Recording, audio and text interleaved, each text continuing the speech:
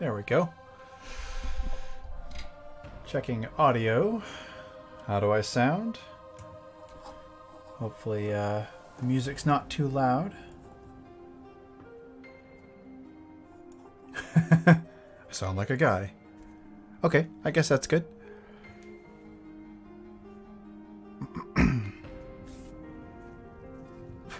Helping. I need a little rainbow emote. It's like the more you know emote, but helping. Ah. So, I learned a little bit, and it only took me 20 some odd miniatures for Critical Role, but I put the base down for Pumat, and I just put a base coat on it, so I won't have to be awkward and screw up the base a whole bunch. I also discovered that for Jester, it was just I didn't have enough glue. Like, I tried putting a base coat down on it, and I was pulling off the sand like an idiot. So, chite happens. Anyhow, Pumat Pumat.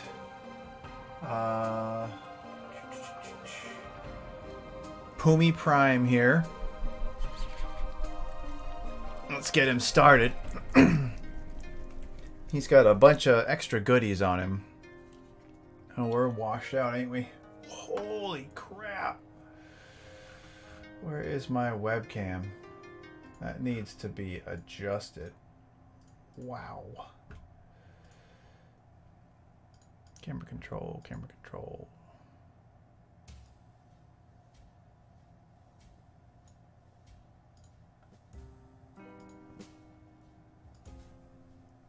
Bring the light down just a little bit. He's going to be super bright for a little bit. Pretty sure. But he's got a lot of extra fancy. Pumat Prime. He's got goggles and stuff. And also a little extra filigree on his robe. He's got the gloves. Yeah, he's got these like strap on his forehead with some lenses on it. He's got some actual like fancy cuffs for his sleeves.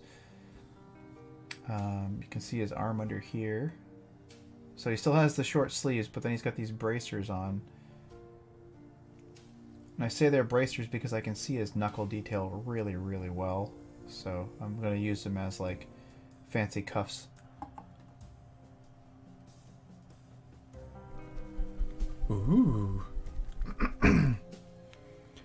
Formal product photos are important. Alright, so I'm going to start again with the Hormigaunt Purple.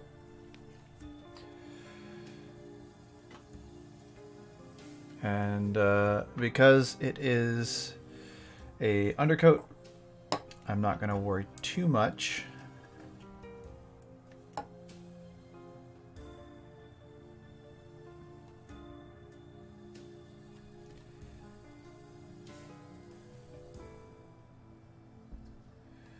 About getting it on other things.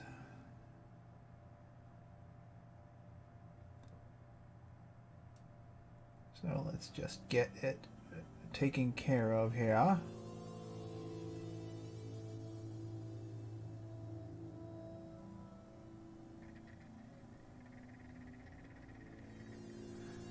How is everybody this week? You know what? I didn't say welcome to the workshop because I was just chatting right away. So welcome to the workshop, everybody. Hopefully your week is going well. Ash Draws. Ash Draws? I don't recognize... were you here earlier this week? Am I misremembering user IDs? Am I misremembering handles? I don't recognize. Hello.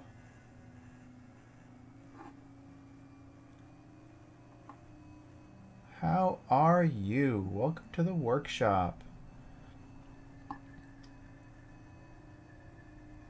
If I keep on pace for the Pumats, I should finish up Pumat Prime tonight. And in the middle of things drying, I'll also do some more work on the base of Jester to make sure she's complete. And by the end of the evening, we should have all of Delirium's Critical Role figures done. And then it's just pictures and handing them over when it's safe to do so.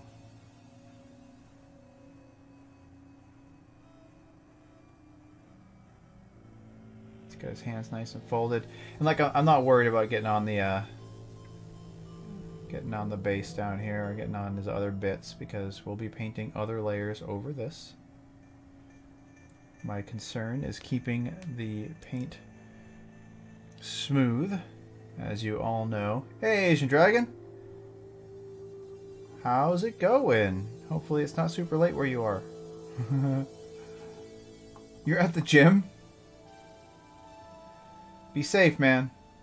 Be safe. I'd be worried as hell about going to a gym right now. I wouldn't want to touch anything. All the sweaty folks sweating all over everything. I'd be convinced I'd be coming out of there all swole and then covered in COVID. So I would be super nervous. Take care of yourself.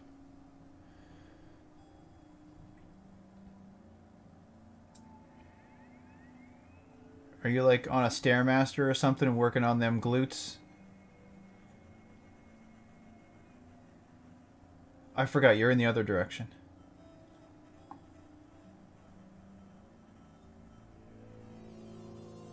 Or you're very far in... No. I'm going crazy.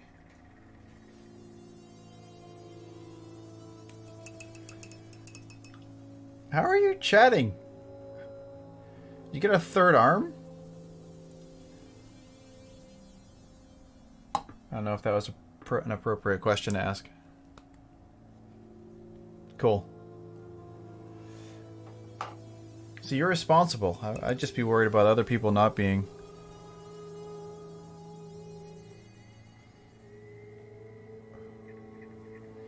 It would make me very nervous. Alright. So this one. This one is definitely gonna be a nice dark purple. I want his robe to be all purple and stuff. And I was also thinking about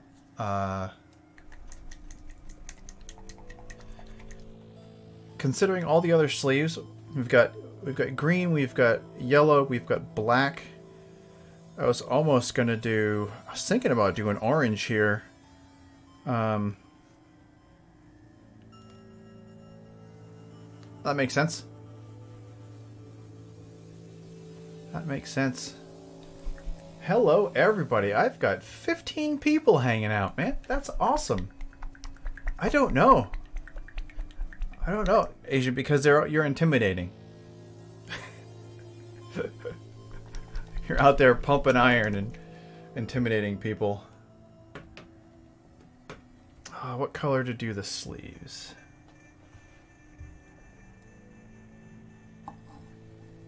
I think...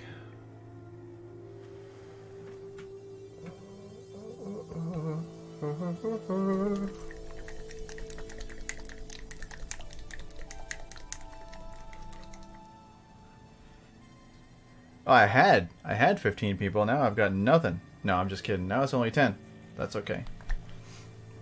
So I'm going to do the boots with a little bit of dark flesh tone as a base coat. Soon we'll start getting the rest of the base coats done. I primed him white this evening.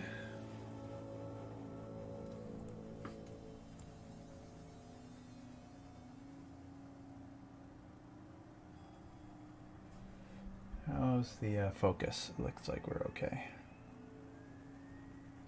Actually, I primed him white this afternoon. It was not this evening that I did this. I actually prepared somewhat ahead of time, surprisingly enough. He's even got fancier boots.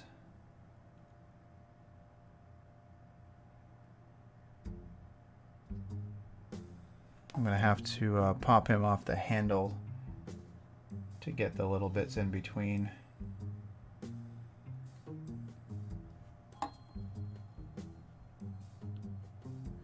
Hey man, everyday accomplishments.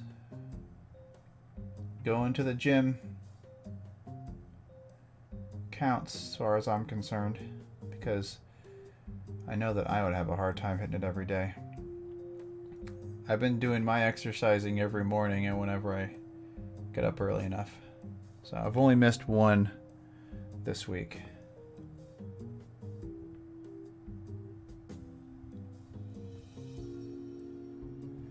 But trying to be healthy.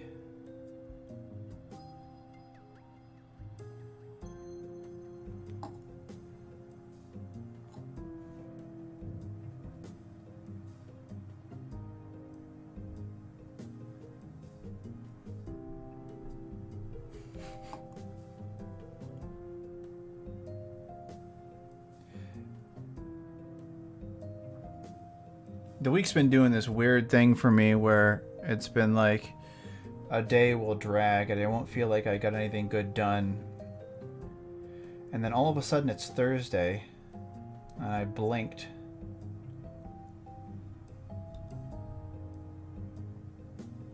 Well, I remember that from when I did roller derby. Like, if I didn't hit practice, if I wasn't consistent and I didn't stay practicing, and then I tried to jam a match for like 2 minutes, best speed, I'd burn out. It was ridiculous.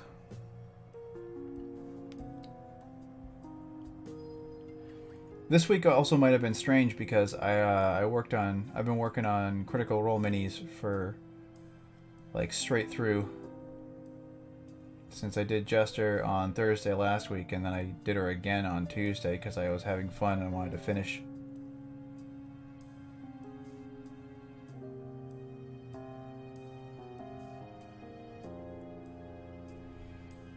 Getting up on his ankles, which are super hard to reach for some reason under his robe. Is this robe different than the others? Crazy face.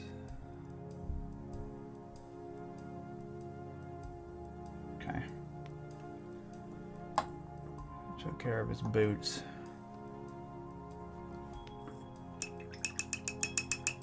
I don't know if Karu WS9 or Pink Lunar Inferno are around, but if you are, thank you very much for stopping in and hitting the follow yesterday while I was offline. My guess is that they came from Brush for Hire's stream, as I popped in to say hello, and he immediately like gave me a shout out. Crazy guy. I had a question for him.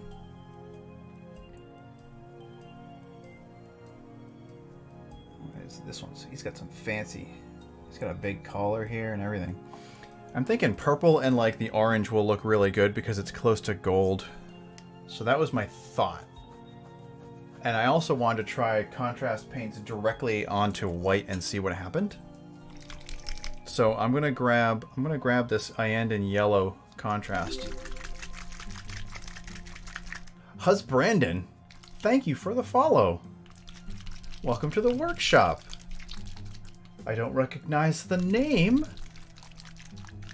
I'm curious about where you showed up from.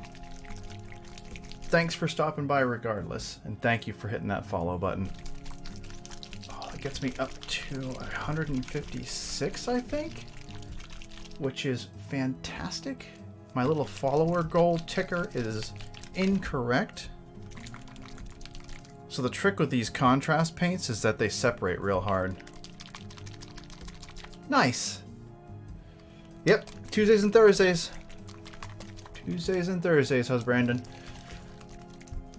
That's me, currently. What are you working on?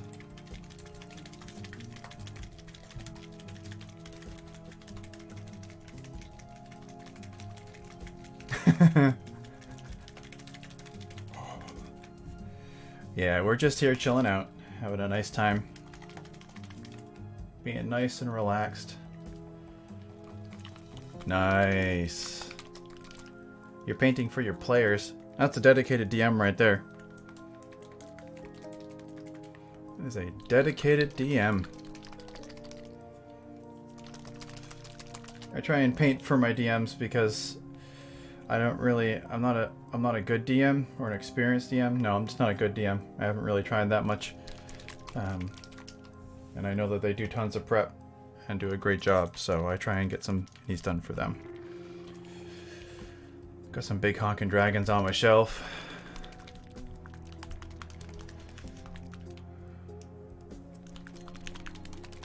How doth thou run a D&D camp, if I may ask?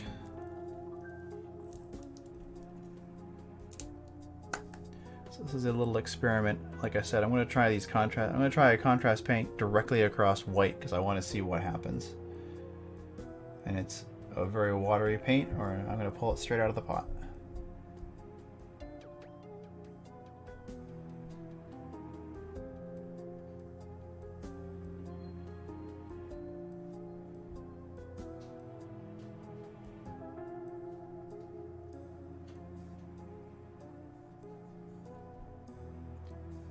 I'm just going to kind of liberally apply it to the sleeve places.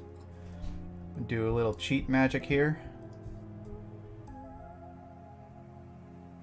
It's funny how having the right tools for the job make things a heck of a lot easier. So I'm going to have to go in and I'm going to have to redo his collar to get it to the right spot. But this is going to come out a pretty nice golden yellow.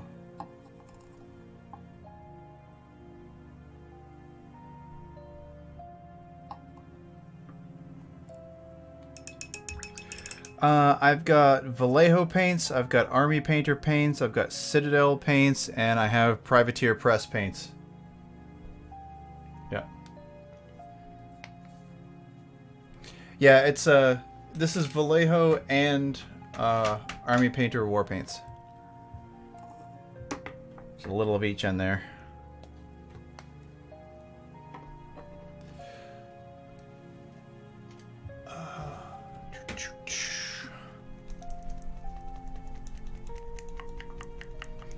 Yeah, I think there's like 80 Vallejo paints and 75 Army Painter paints. I've also got some on my desk, my little shelfy thing on the side here. It's a little fold stand tray table thing. And that's where I have some of the... I got a lot of the contrast paints and the foundation paints and the washes from Citadel. So this is just a matte white Army Painter War Paints matte white, because I want to do the collar real quick. Touch up the corners, and then when it's dry I'll hit that with that contrast paint as well. I'm going to use the brush to kind of thin this out here so I can get the white paint over it.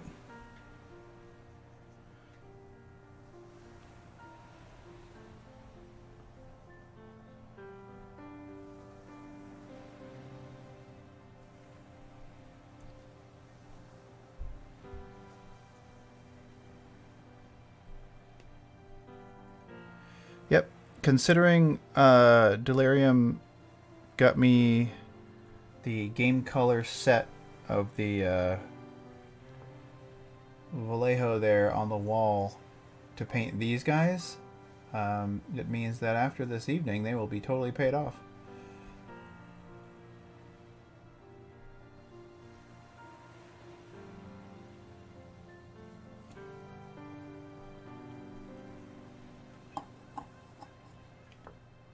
And that means I just have to deliver the miniatures at that point.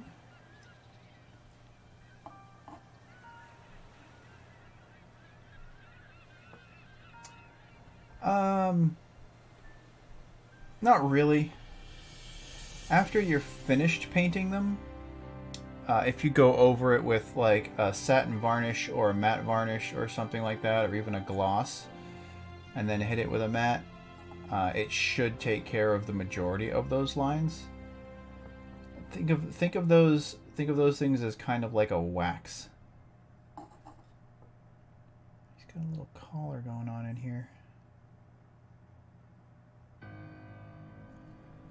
That might do it. I don't usually worry about it too much, although it sounds to me like you are following the general rule of thumb that I like to follow, which is keep your paint layers nice and slim and thin and light. Yeah, you can do a matte then a gloss, or a gloss first. Any of the varnishes I think are going to help take that away, because whenever you're doing transfers, and the thing is you're going to have the little lines are probably going to act a lot like the edges of a water transfer decal. So if you go in there and you do the varnishing over those little ridge areas, the little print lines, you will probably be able to take most of that texture away if you're looking for an extra smooth space. That is my suggestion. I usually don't mind, so. Yep. It certainly should be a meme. Anybody who has been in my Twitch stream more than once will realize that I say it all the darn time. I'm like, keep the paint thin. You want your coats thin. You want your paint smooth.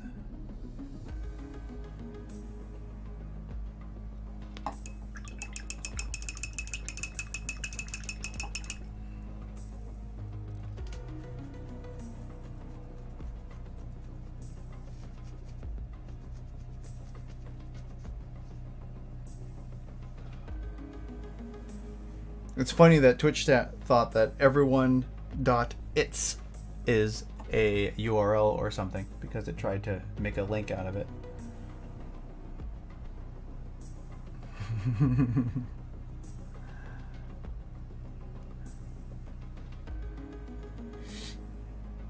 Alright, so this collar. Should I stick with the purple for the collar or should I do the white into the yellow?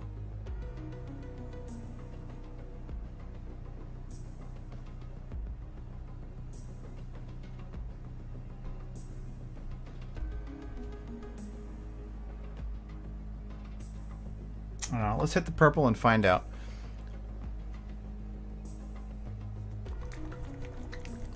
Alright, I'm going to base coat with royal purple.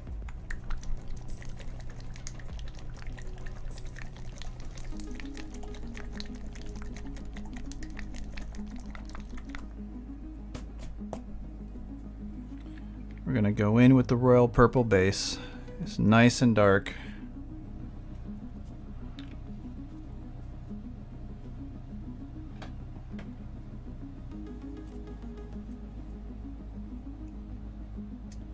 Oh, and I've been using my my #1 Artis Opus Series S #1 brush.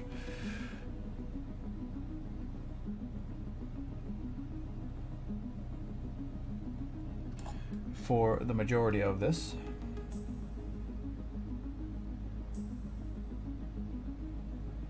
So far.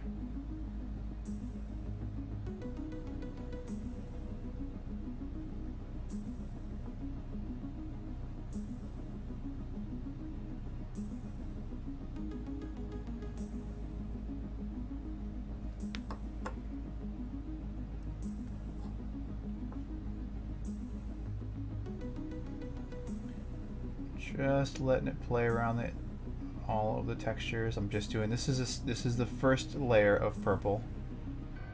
So again, as long as it's smooth, I will be happy.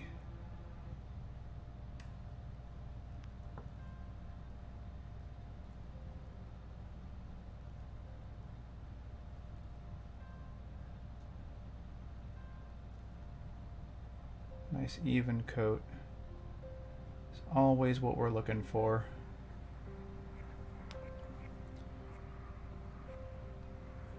This purple is going on pretty well.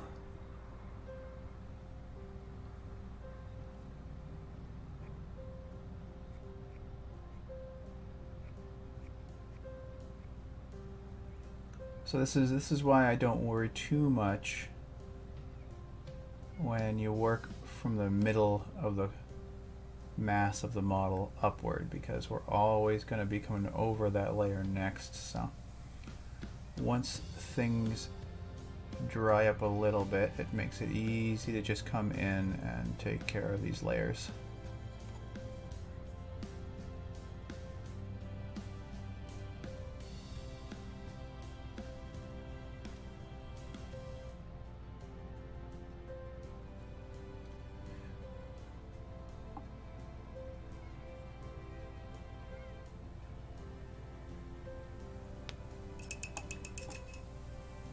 Hey.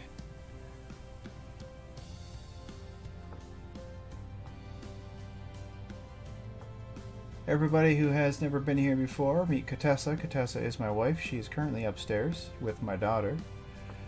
They're most likely hanging out and watching the stream while she gets ready for bed.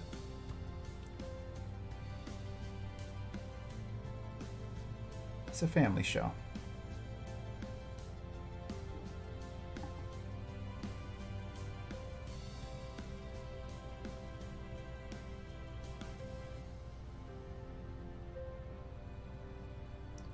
So I'm doing my best to maintain all of the detail on this figure. He's got a lot of little interesting filigree in this robe. He's got some like designs on the back of it that I want to keep, and almost what looks like suspenders, which would be kind of fun. So gotta make sure I can see those lines as I work my way around and get everything purpled up properly.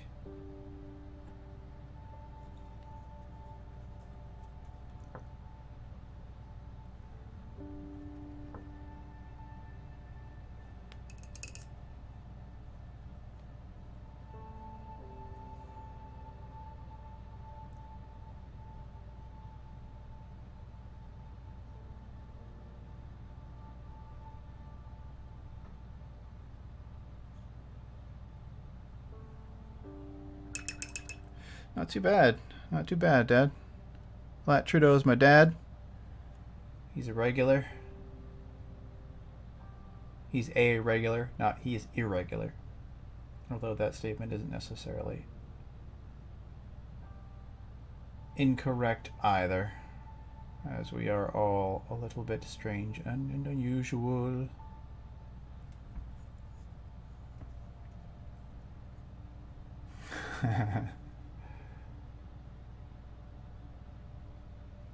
The question is, Improperandi, is it your biggest fan?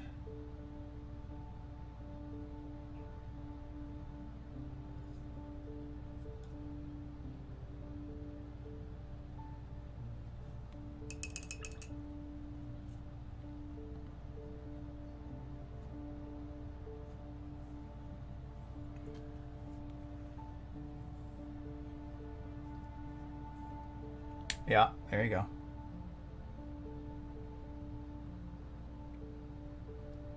She'd probably end up being extra toasty if she was on a lap, I imagine.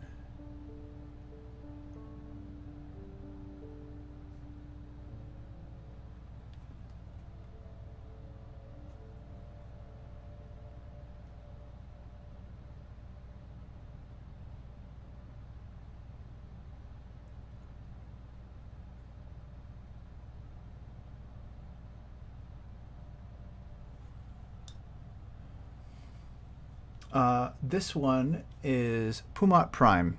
So he is the one that cast the spell to make all the extra copies of himself to help himself in his workshop. So these are all the boys, and soon we will have the last one in place. He will be, this one is the one who's nominally in charge. I imagine so. I was given 4 of them. 3 of them are identical, and then the 4th one has some of the extra bits. A little bit of extra fanciness going on, so.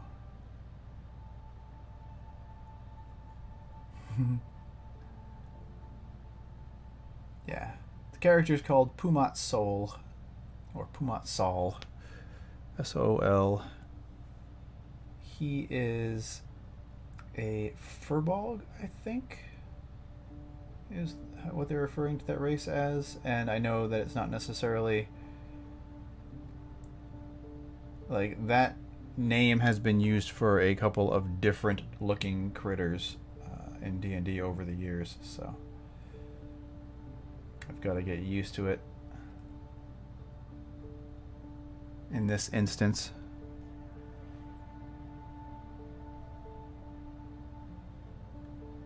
He is an enchanter.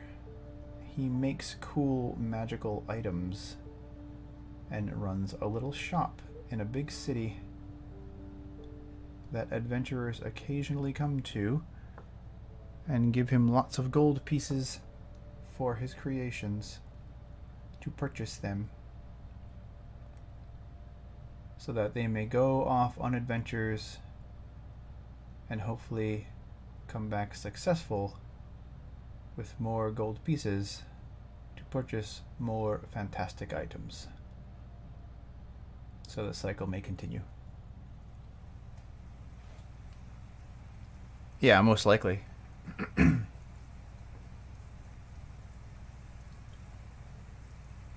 But like I remember it was like 3rd edition Furbolgs were on the giant spectrum. They were not friendly whatsoever. They were not remotely nice looking. They were big meanies.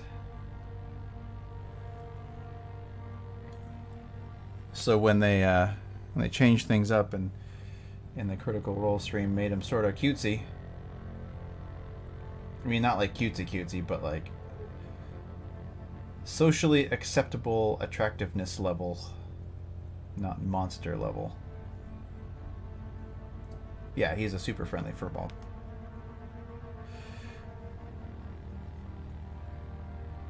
Or as some call it, fearbolgs, depending on how they want to pronounce the I. Although if they do that, it sounds to me more like some sort of nightmare creature.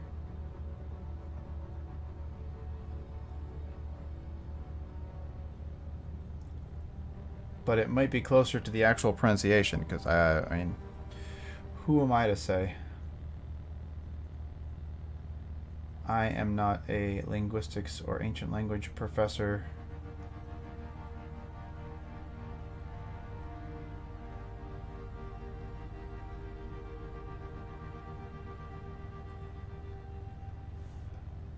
I got a little bit of bubbles going on here, so let me fix that. Getting around the brush side, getting on his tool belt.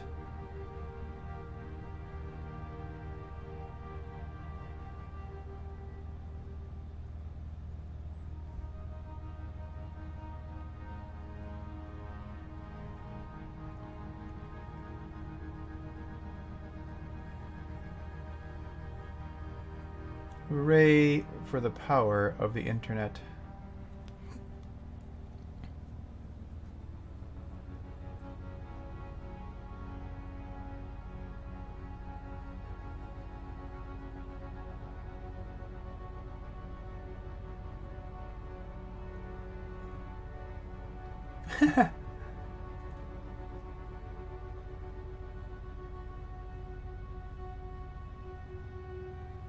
There are worse things to use it for. I don't mind the idea that you can give us some historical, contextual research.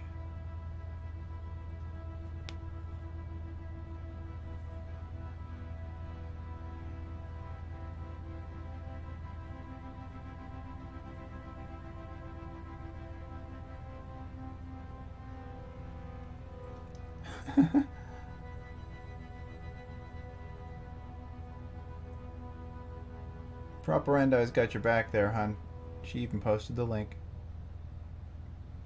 Because she has that kind of power. Alright, the question is, do I want to do the collar in purple as well? I feel like if I do it in the golden orange, orangey yellow,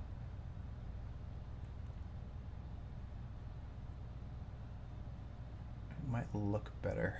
I feel like this sleeve color is a little too close to the sleeve color of the first one that I did, so we might change that up. Trying to get under the edges of the robe and not leave any weird white pokies out.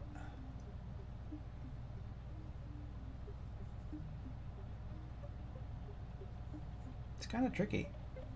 I don't want to get over the boots too much.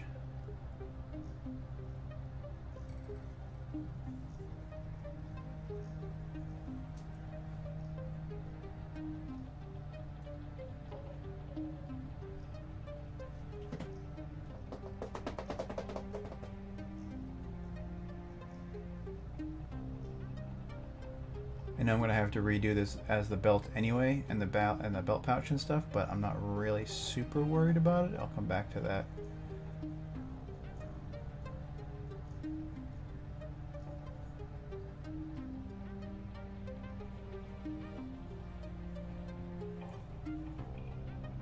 Alright, those are looking pretty good. So how's Brandon? I wanted to come back around. I've done a lot of Hero Forge miniatures as well. I've got a stack of them up behind me on the shelf. 1, 2, 3, 4, 5, 6, 7, 8, 9, 11, 12. I've probably done 15 or 20 of them at least. And that's like in the past year.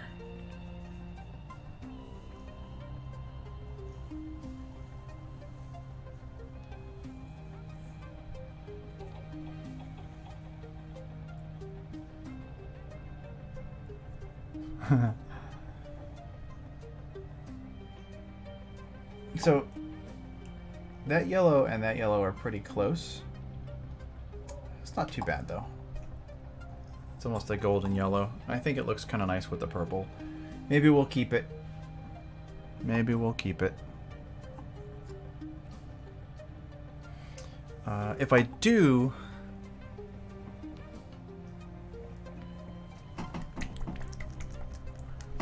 So because the collar wasn't coating terribly well, I'm going to try one more light coat of the white that I have here, and then if that doesn't work, I'm going to go to the base coat Citadel paint, this guy right here, the Wraithbone, which is more of a bone white, but it means that I can get a regular white over it.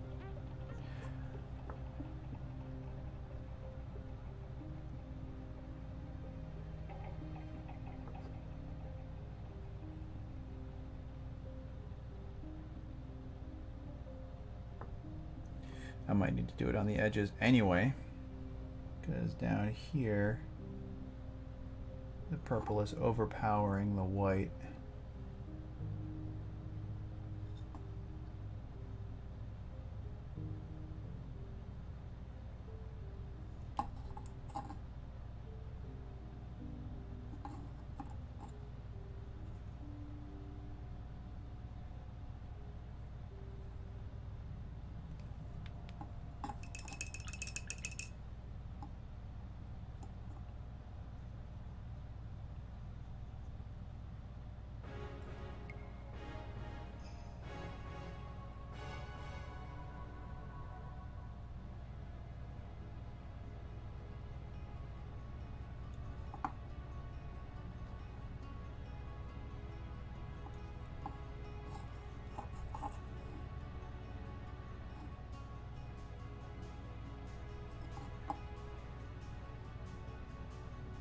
So who watched the live Critical Role episode last Thursday?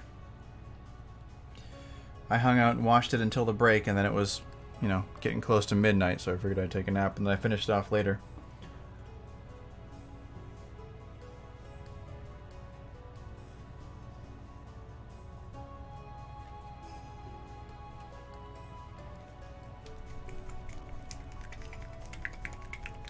Hey everybody, welcome to the workshop. Hit the wrong one, don't mind me. Wasn't going AFK.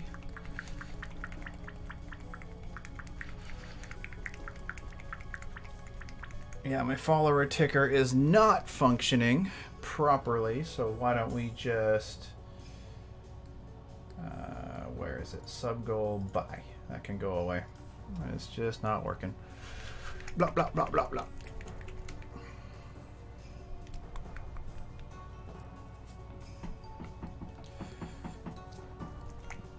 So I'm going to use a little bit of this Averland Sunset base coat from Citadel because I would like for the purple around his, for the yellow around his collar to work out properly. So,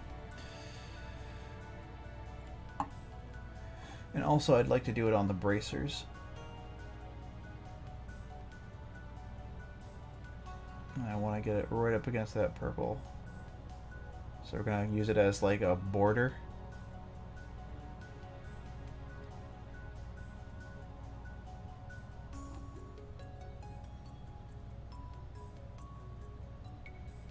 So he's got these little cuffs that stick down.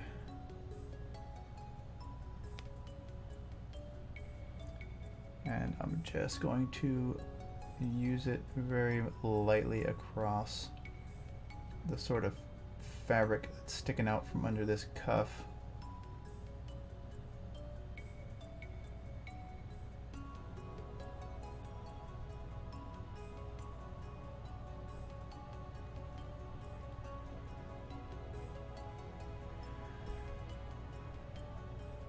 It is a champagne cork. It also works as a low budget handle with a little bit of blue tack. At the moment I have no blue tack, so I am using the more expensive Citadel handle.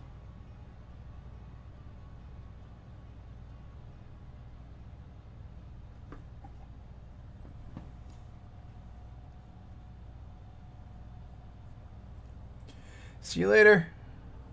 Thank you for stopping in and saying hello. Good job with the workout.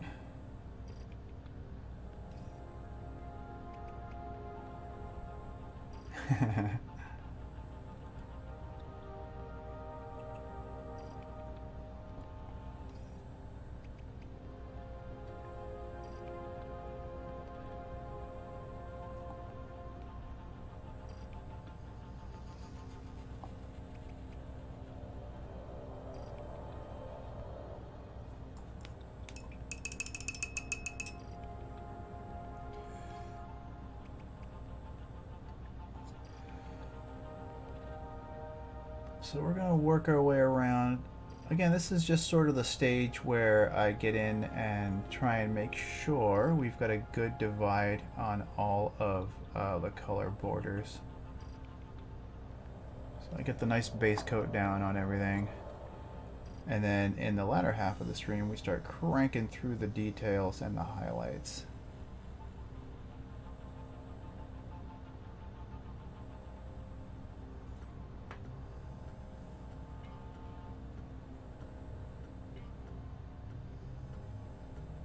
And it's one of those things where if you do make a little bit of a mistake, it's not that big of a deal. Keep your paints nice and smooth and your layers thin. You can always go back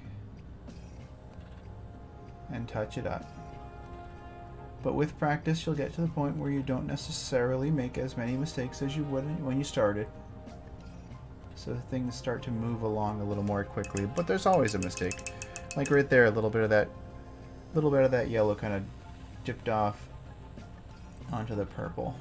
So I'm gonna clean the brush and use wet bristles and just pull it away. Give it a little bit of a scooch and we'll just kind of we'll take care of it like that. And that's going to be a highlighted space, so it's not going to be too big of a deal.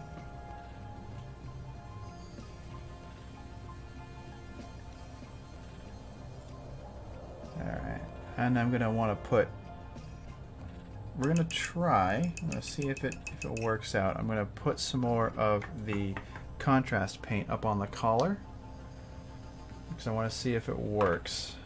I think I got it all covered.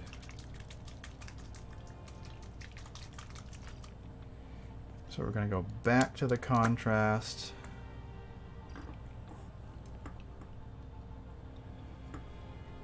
I pick a bit of it up on the brush. And I'm just going to sort of generously apply it to the collar so that we add a little bit of a color break border between the purple and the gold, because his skin is also a blue purple, which means if it was purple straight up he would just look kind of monochrome.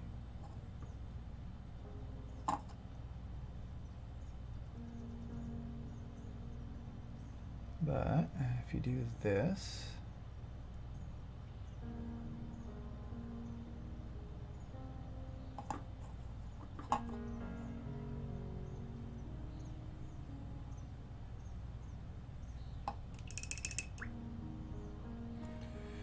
and then if I go over to these bracers and apply a similar amount,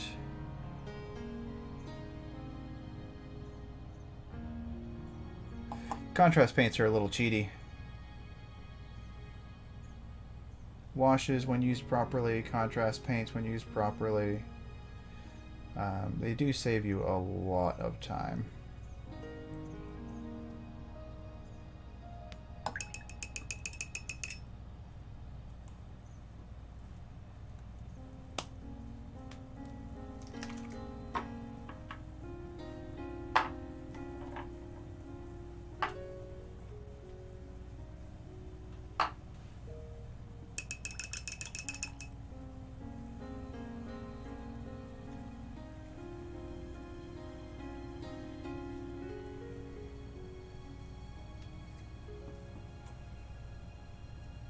Right, what did I use for the leather? I keep forgetting.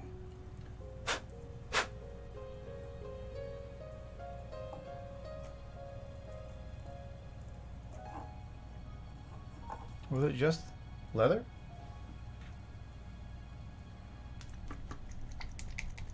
Oh, hey, friend.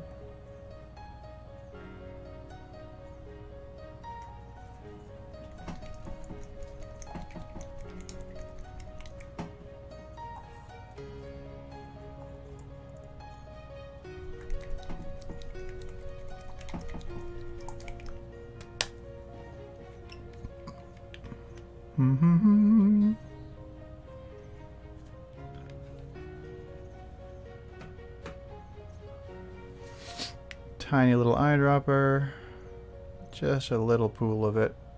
I don't even know if you guys can see it. I'm not sure what the camera is focused on at the moment in the palette.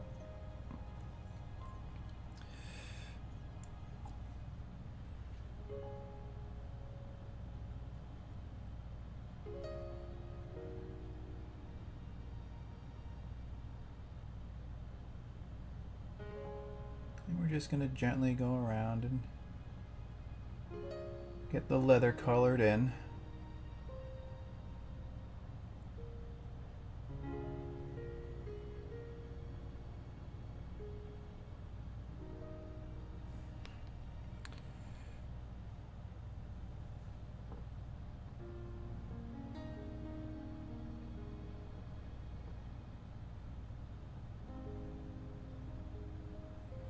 I'm gonna have to start doing longer streams, I think. I feel like our time together is very, very fleeting.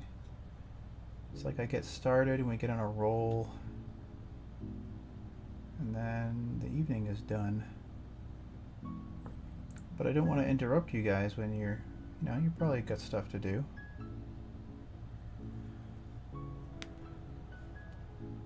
If I started any earlier, I'd be like right in the middle of most people's dinner time, our own dinner time here at the house.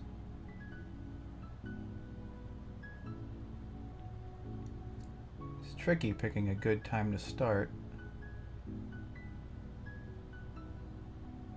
On Thursdays I could run later, or on Tuesdays and Thursdays I could run later, and sometimes I do. But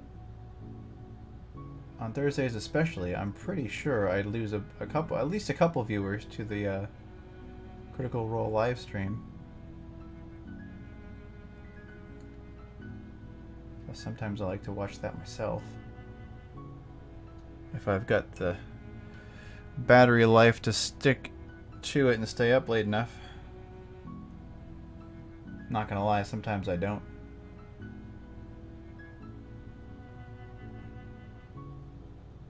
He's got a little pouch right here, a separate little pouch. So he definitely has some extra little details and stuff on him, being that he is the template for the other guys.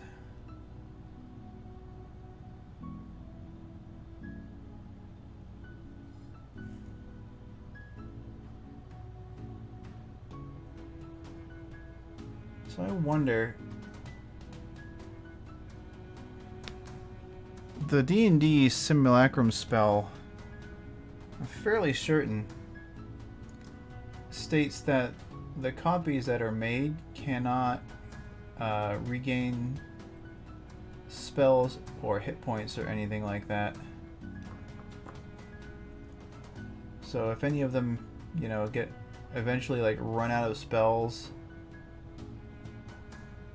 or hurt themselves or something, maybe there's an accident in the shop, does he have to just, I mean, let them expire? They never get hit points back. It seems weird.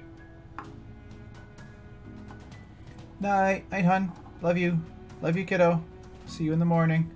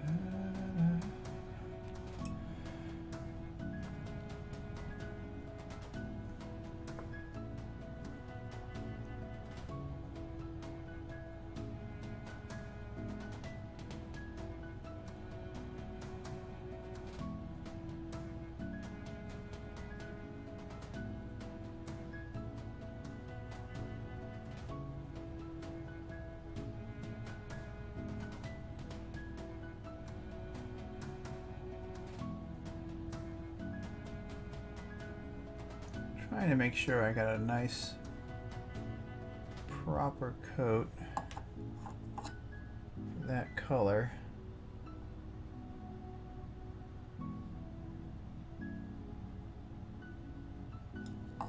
It's one of those colors that doesn't necessarily do a super solid undercoat.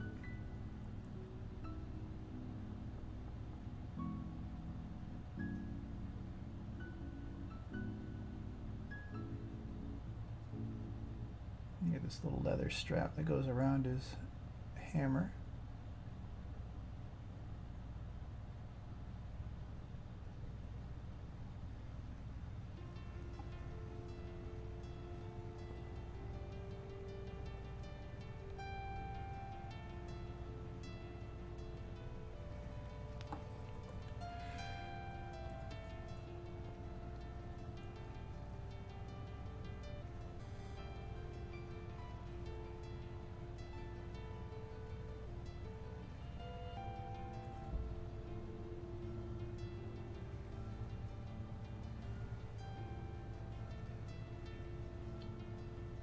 Okay.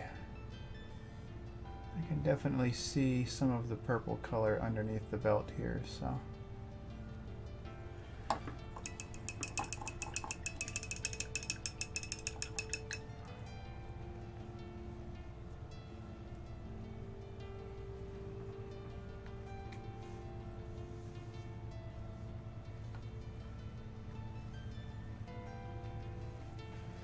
All right. So he's got a wider strap. This is like a buckled strip right here, so I think I need to do that in yellow.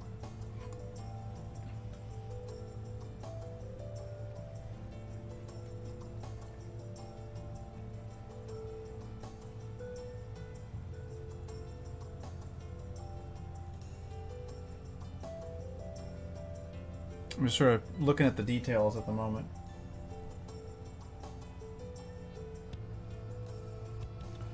Do I have some darker brown? I do have some darker brown. That is available. So I want to do the handle of his hammer. A slightly darker color.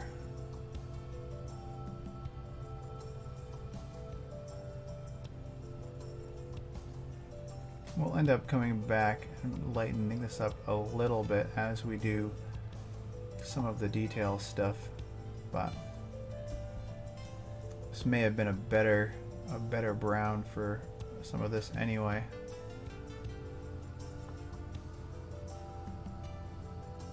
So I'm just going to go back over real quick in the next couple of minutes before we do our 9 o'clock stretch.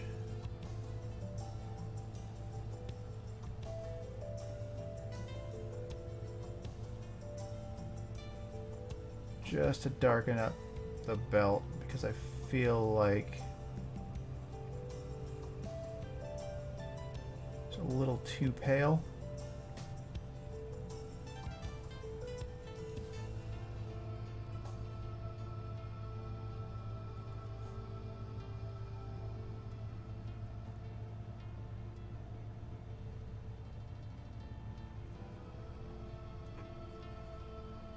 And this is closer to the color of the other guy's gear.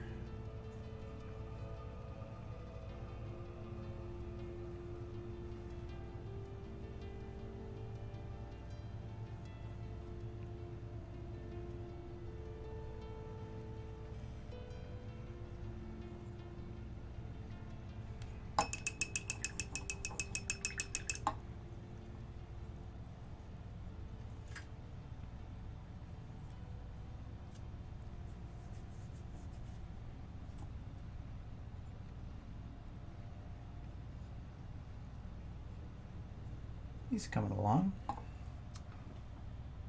Got 2 minutes, and before I step away, I'm going to base coat his hair. What was I using? I was using Warlord Purple.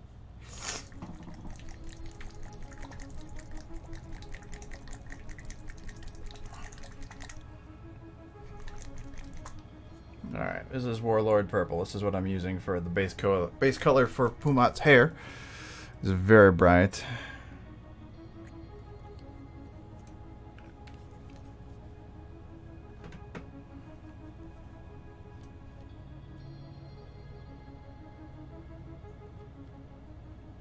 Just get a nice bit of that on the brush.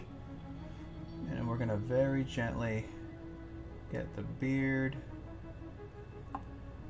and the hair.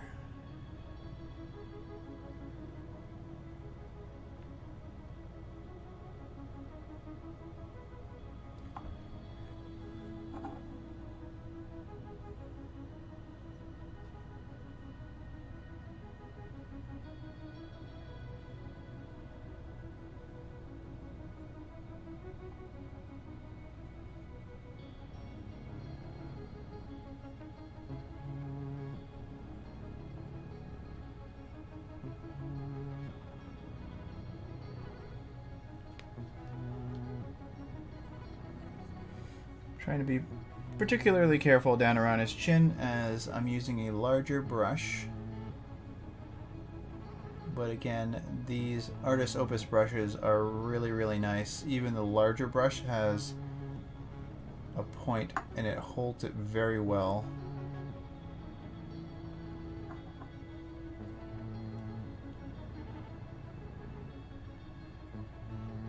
Which means you can stick with a larger brush and paint more of the miniature, which is kind of nice. Hey, Neff. Are you waving at me or are you waving at somebody else? Or are you waving bye to Tess? I don't know.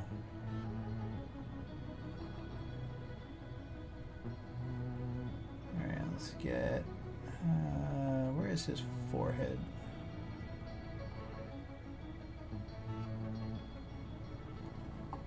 Aha!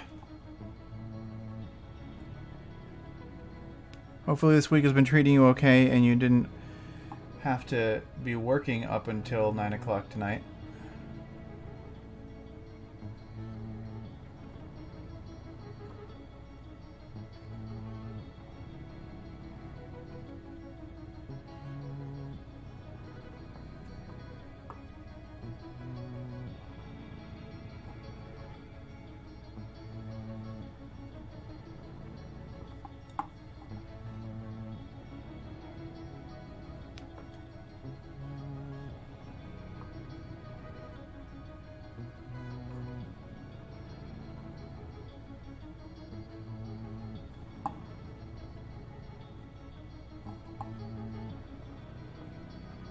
Aha.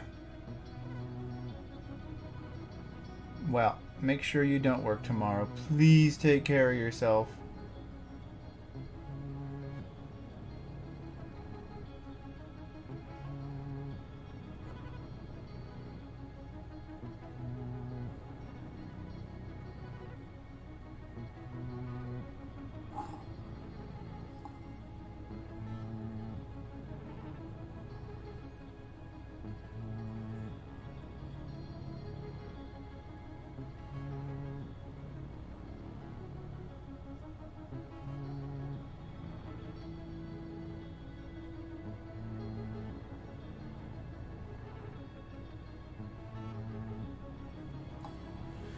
Mm-hmm. I know.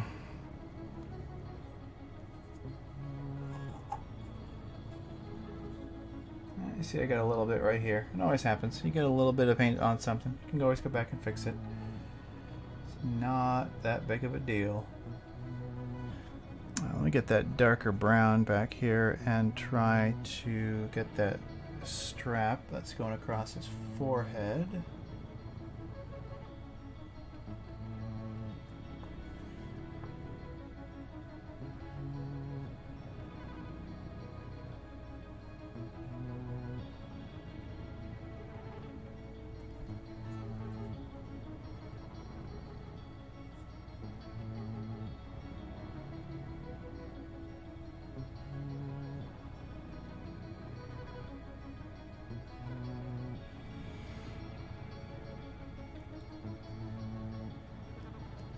Yeah, it came out pretty well so far, and again, that's just the funny part about that is it's literally most of this is just the yellow-ish contrast paint across a white undercoat.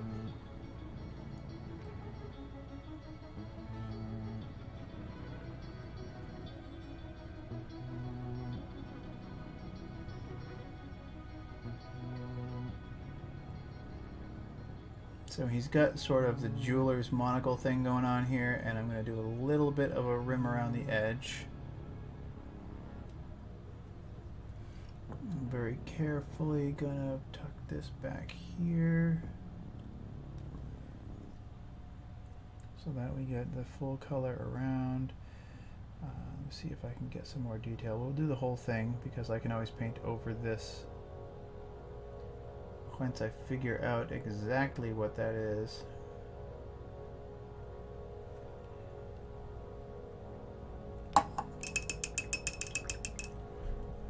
All right.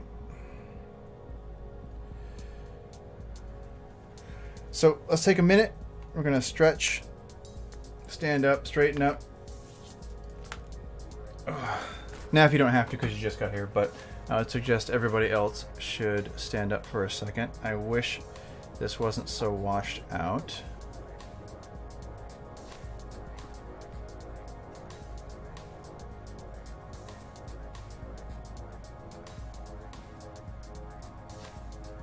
Trying to adjust where the lamp is. Stretch break. Okay, be right back.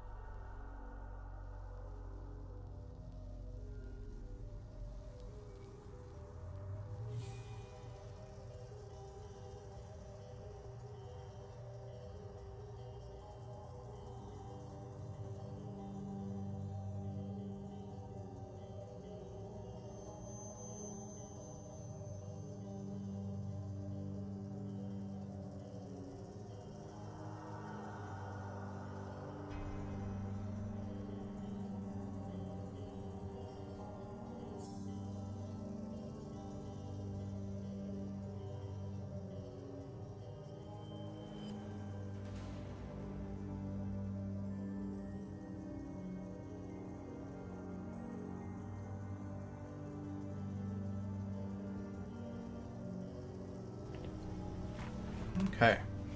I'm going to let Pumat dry a little. I'm going to move him to the side. I don't want to touch him for a second. I'm going to grab Jester. And we are going to do a quick base dry brush on her.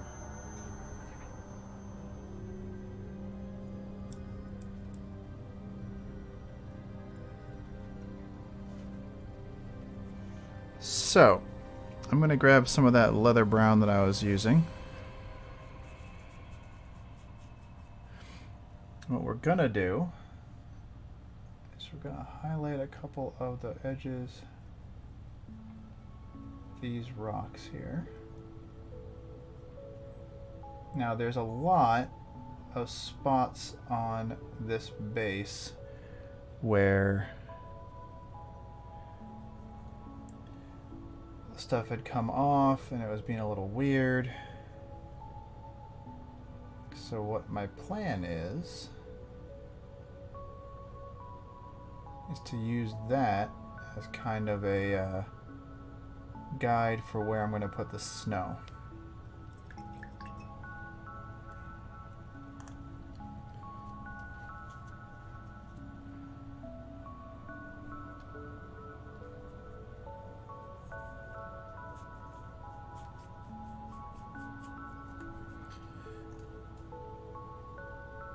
I'm going to lighten it up a little bit in a couple of different spots.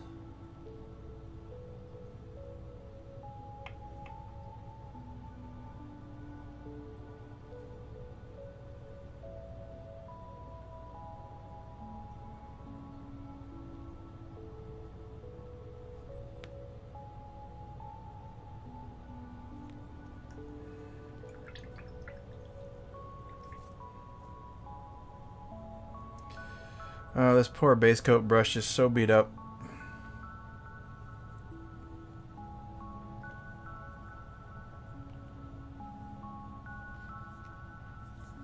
So, for those of you guys who were hanging out with me while I was painting the white dragon and we did the snow base, I've got some baking powder. And I've got some Elmer's glue. And I've got some white paint.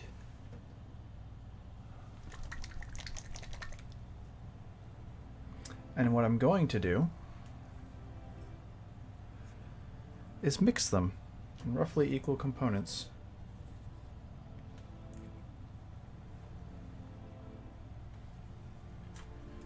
Which is going to make a heck of a lot of snow to play with. As long as I can get this sucker to come out.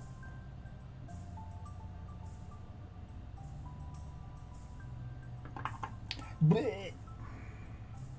Is it open all the way? It feels like it's open all the way. It's just plugged up. It's gonna make a mess. It's gonna do one of those things where it explodes and goes all over the place. I think I had to do this last time.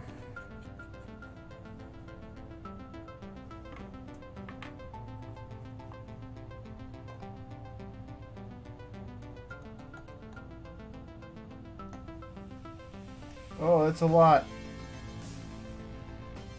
Might have been too much. Doing it live, guys. Doing it live. Alright. Alright. Take a bunch of this white paint.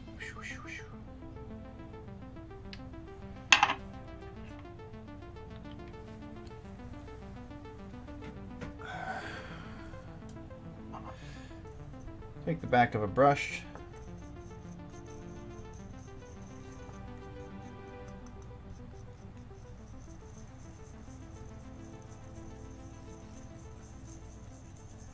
I agree.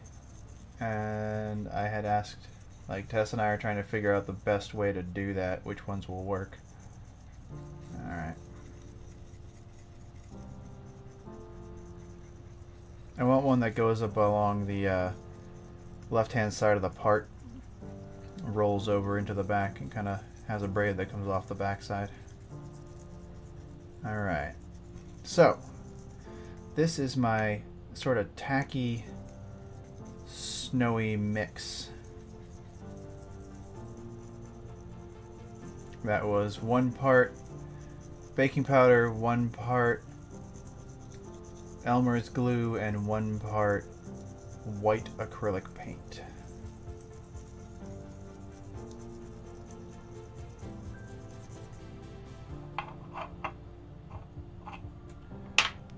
I'm going to completely go nuts and wipe off the back end of this brush with this paper towel. Like,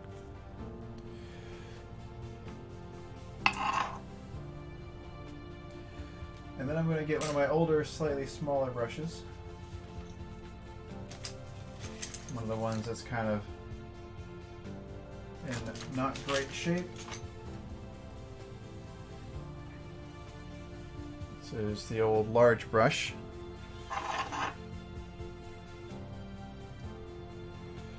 What you do,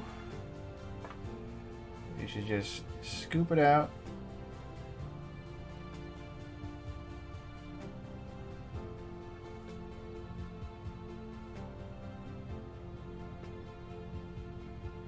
And apply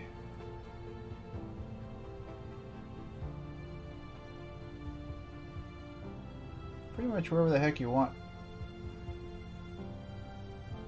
Wherever you'd feel like it would get snowy.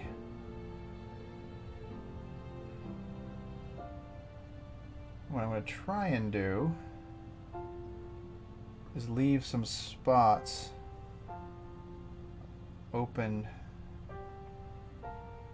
but also kind of make it look like it's melting around her feet.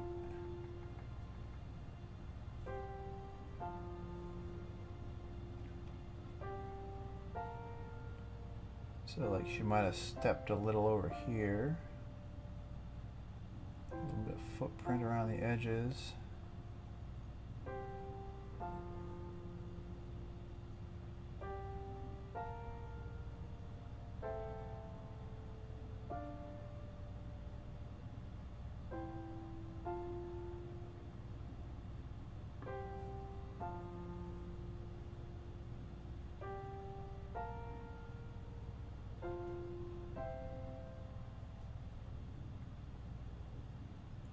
Streak it a little bit on the rock.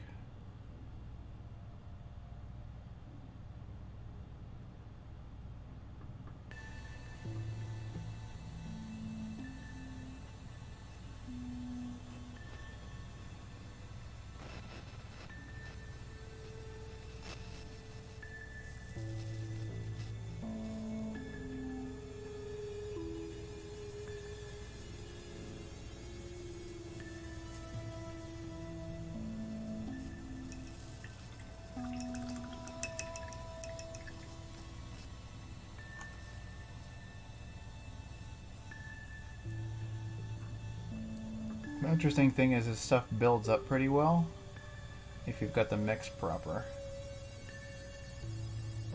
You can kind of daub it in, give it some thickness to the snow.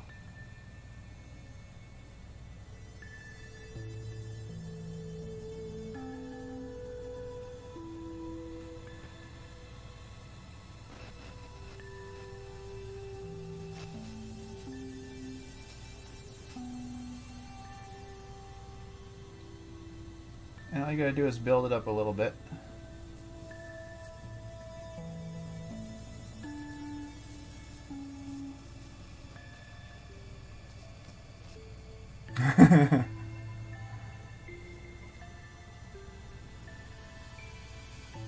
What's he over in Discord?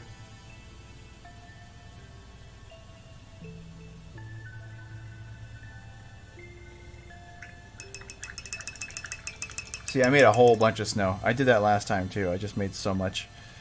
I need to use a lot less. That's gonna give us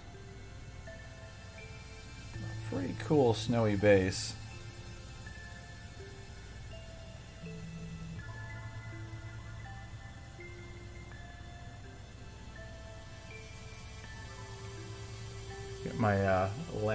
face.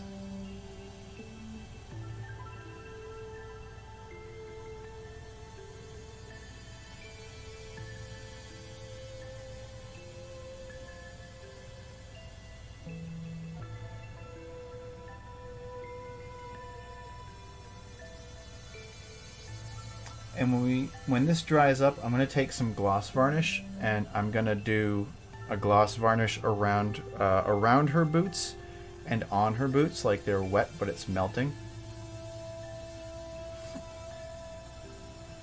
Yeah, I made too much. I made way too much.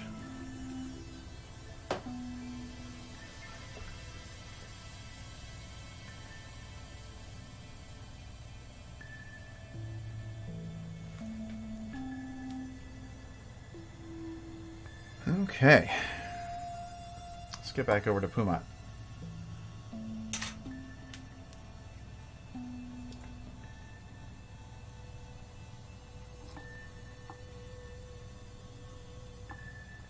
Purple's looking pretty good.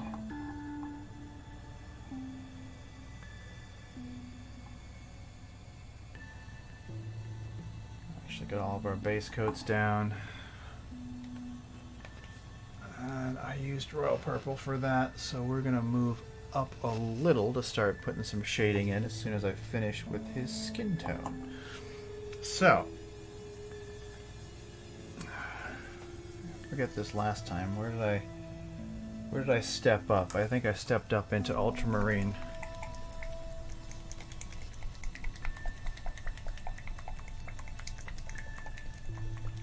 I'd like to thank Port for the suggestion for the snow base for Jester.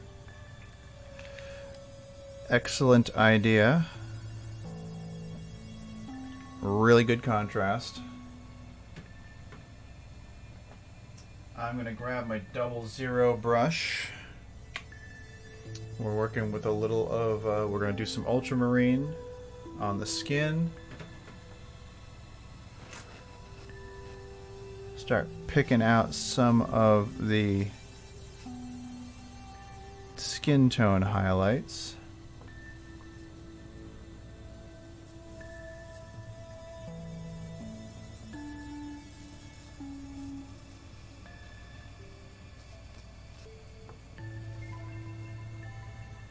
Things like fingers,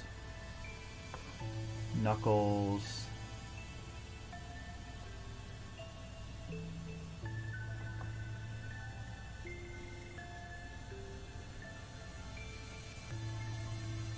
Good night. We'll see you on Tuesday next week.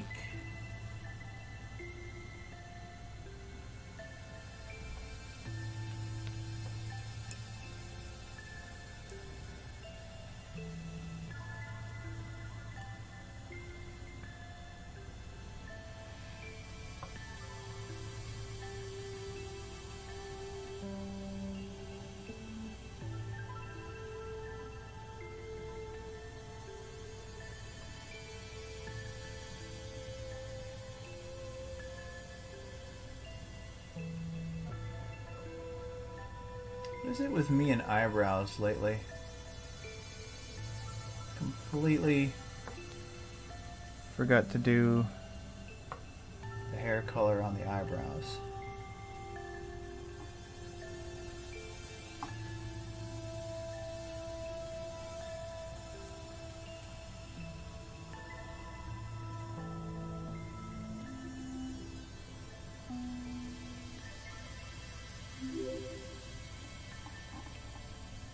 Tattoo Tanith, thank you very much for the follow.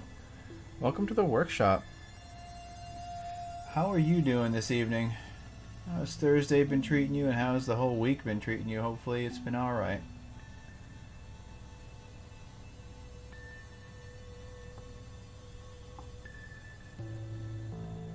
Got some touch up to do down here on this elbow, I think.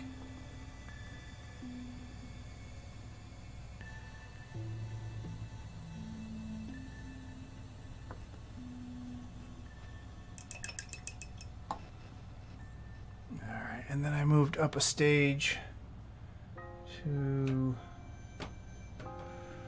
where did I go? Did I mix in? I mixed, didn't I? Did I mix into crystal blue? Well, that's too bright. I think I mixed up electric blue, which is this brighter color.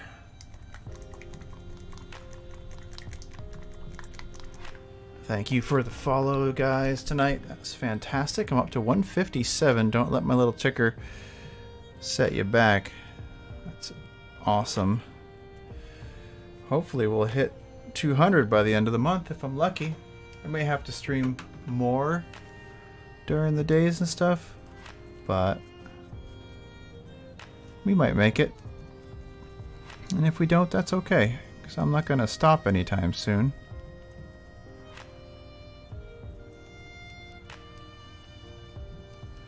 So I'm mixing the ultramarine and that electric blue together because I want to hit that skin tone that I was looking for the other guys. Alfman88, thank you very much for the follow. Hopefully your evening has been treating you well as the rest of the week. Welcome to the workshop. 2 new follows. Makes me very happy. Thank you very much.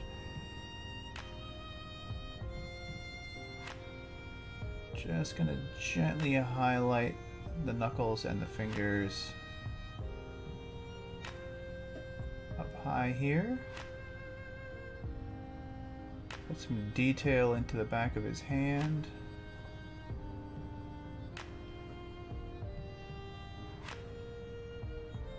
How is everybody doing? Hopefully we're all still having a good night. There we go.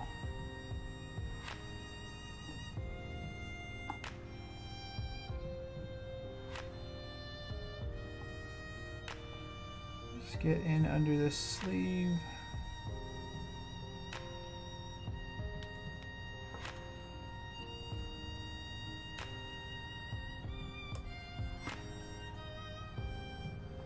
For the inside of the goggles, huh? You're wondering? I'm most likely going to do a very light blue with a white spot to sort of pick up the little glint.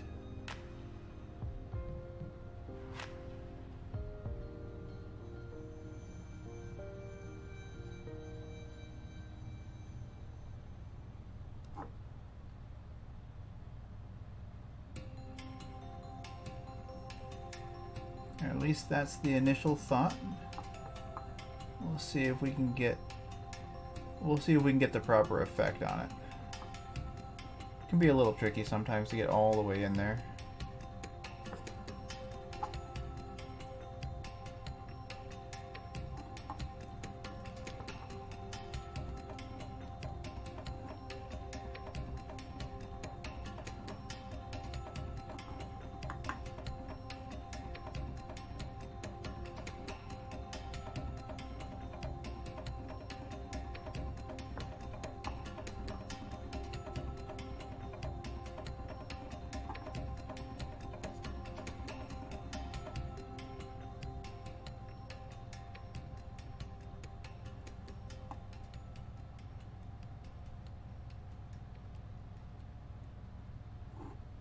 I'm just going to do a super fine line right across the back of his neck of the highlight skin tone.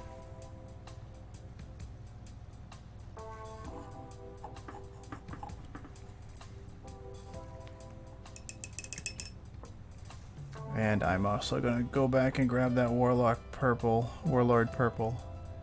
and make sure I get this eyebrow here. Because he does have big bushy eyebrows. And I'm going to do a little bit of a second coat on some of these edges and make sure that the beard is properly colored with the finer brush.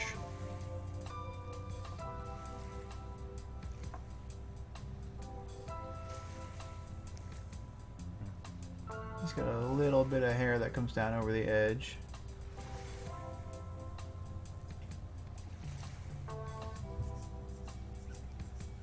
He does. He really does have that Robin Williams kind of face going on.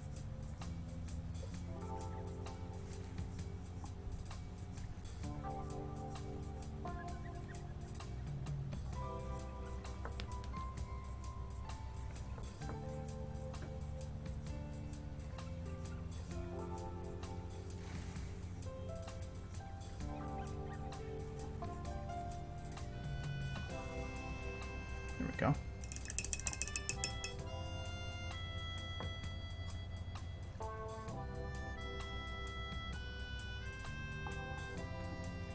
And just because this is Pumat Prime, let's go with that tiny little bit of light blue. And just give him a little bit more.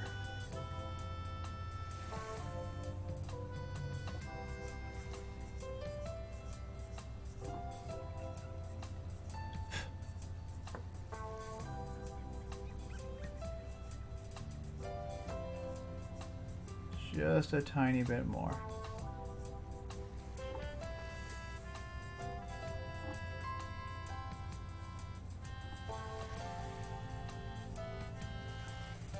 Just want to pick out some more of those details on him as we move along.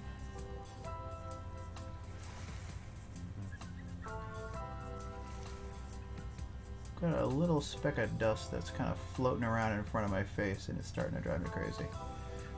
Stop it.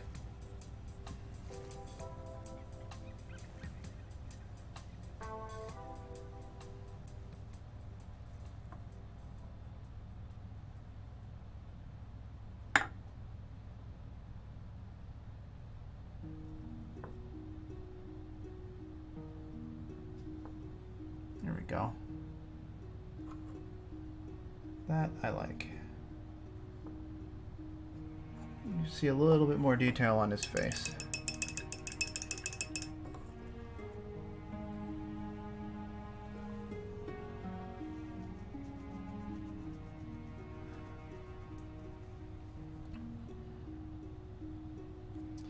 So, as far as goggles go, I'll probably use that same electric blue.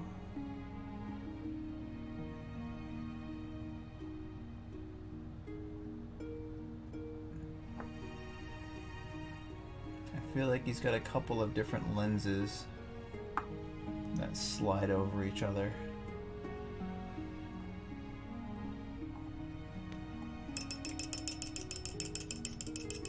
What's up, Maybe Day? And then I'm going to grab a little bit of the white. And we're going to go little dots up high on top of these lenses to give a little bit of a reflection.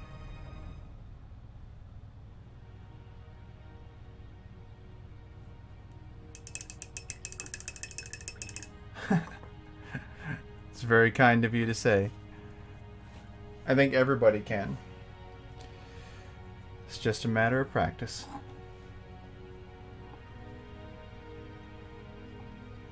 Okay.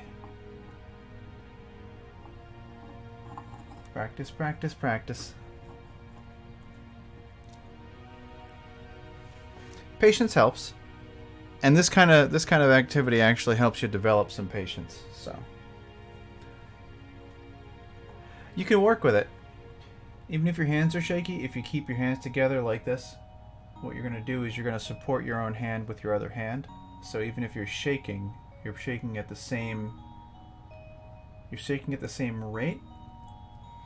And that way you can just kind of keep an eye out, and even if your hands are shaking, you can just kind of like move them at the same time.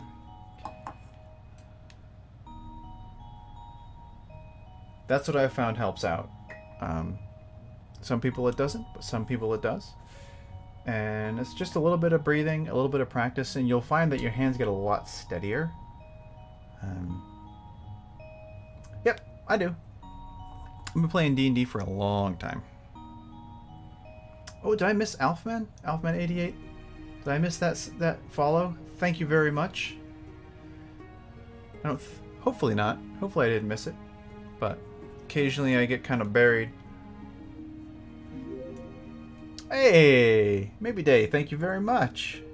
Appreciate the follow. Lovely. Welcome aboard. Alright, let's start getting into some of the details and highlights, shall we? We got the skin done. Let's get the hair. I like highlighting this hair with squid pink.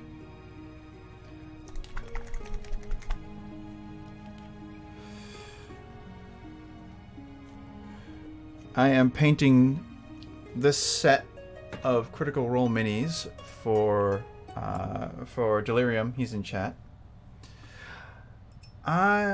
What class do I enjoy playing the most? Let's see. I have been playing a Dragonborn fighter in a game that has been running since 5th Ed came out for quite a while, and I very much enjoy the class and what it has to offer a party. I recently played up to level 18 with Delirium and Nefastu and Improperandi and Aliastra with a Warlock that I dipped a little into Barbarian for. That was a lot of fun. It was sort of a longer payoff, but around level 14 it was pretty ridiculous. The amount of ablative hit points you end up with that particular build: Fiendish Warlock, Great Weapon, Blade Pact, Fiendish, and Bear Totem Barbarian. It means that you have a hellish amount of hit points. It's kind of like a Thorns build if you ever played Diablo. Hey, Poser! How's it going? And it's perfectly acceptable to lurk.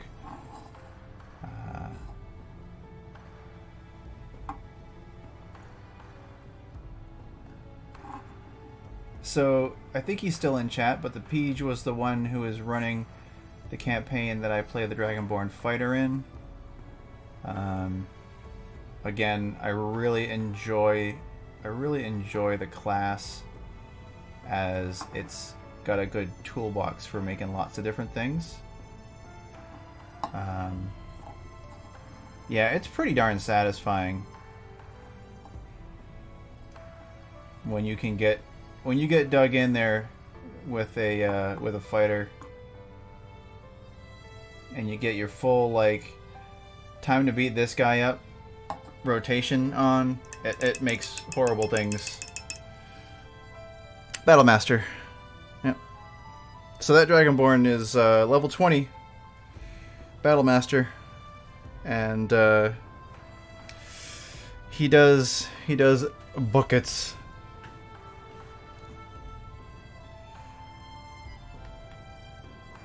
A Valor Bard. We're getting a Bard? We're getting another Charisma? Hey! Smoke has a 19 Charisma. Okay? You guys just don't let him talk to people.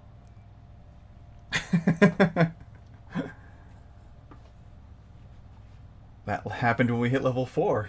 He had a 17 Charisma. I gave him 2.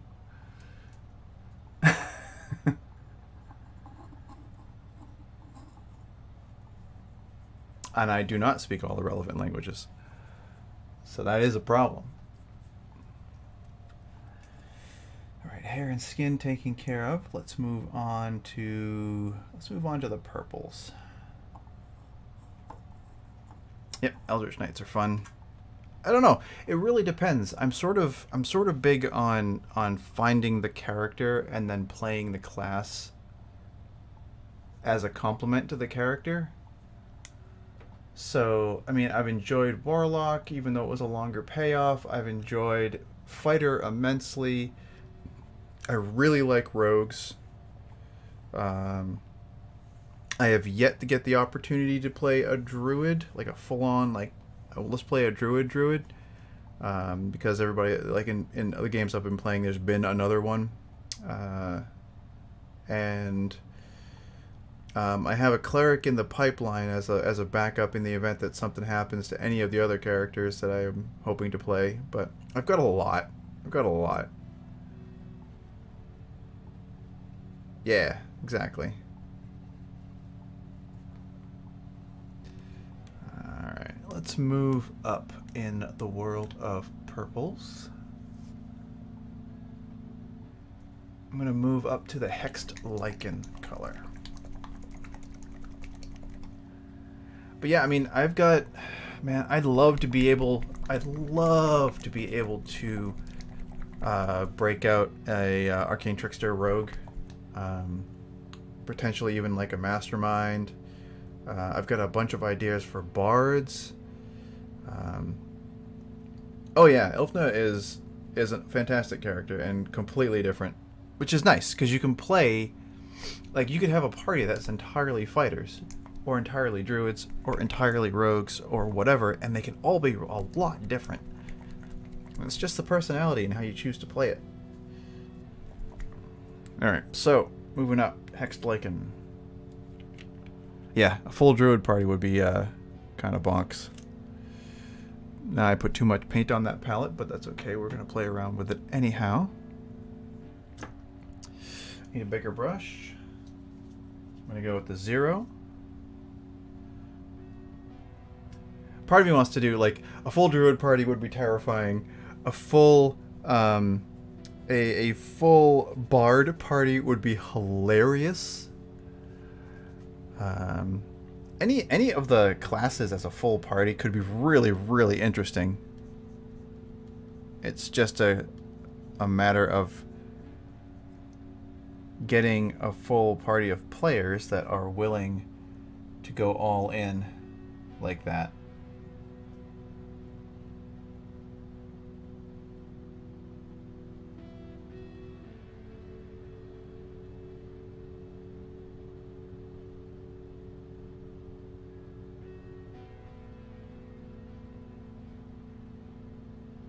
Because it isn't necessarily... Oh, Kobold party. It isn't necessarily something that everybody wants to do.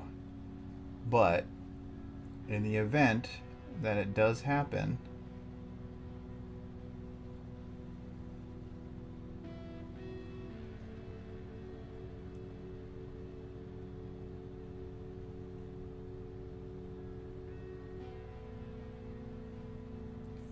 I'm going to leave that panel because I might do it as a golden yellow stripe.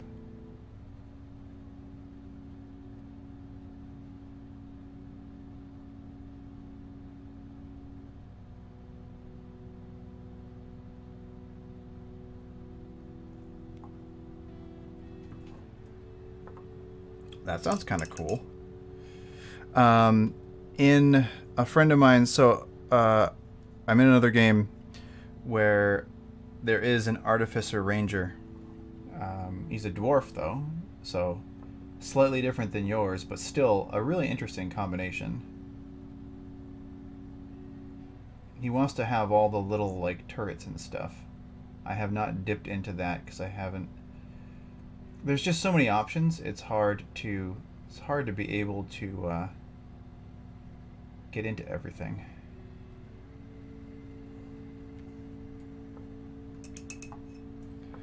In the game, in that game with the Artificer Ranger, there's a bunch of other folks. We have a full druid. We have a bard druid.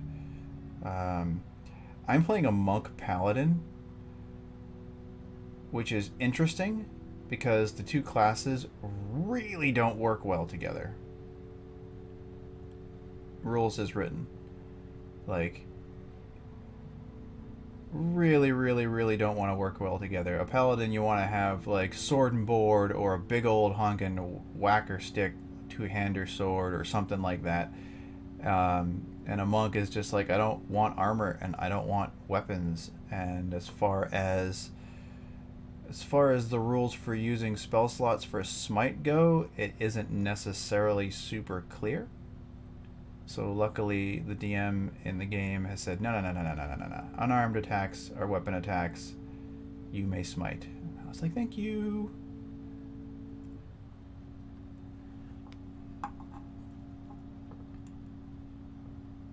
Nice.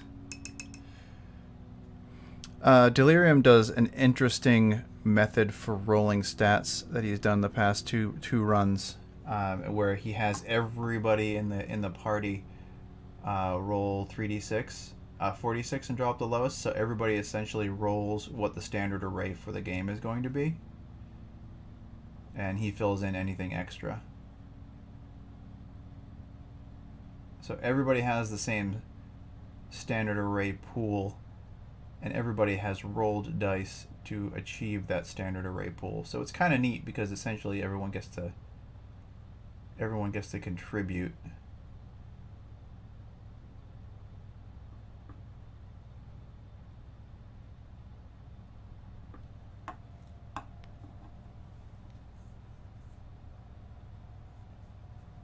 Yeah. Wow. I imagine if they survive, if they hit level 5, that is going to start seriously tipping in favor of the party, because then you get some big honkin' spells.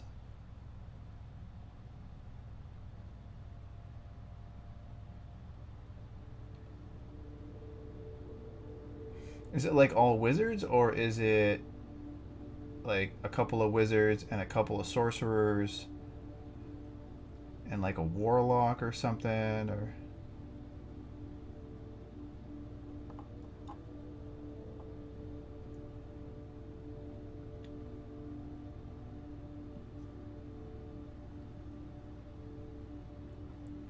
the first option almost sounds like old school Iron Man rolls, except you get to add the 6, which will help you out considerably.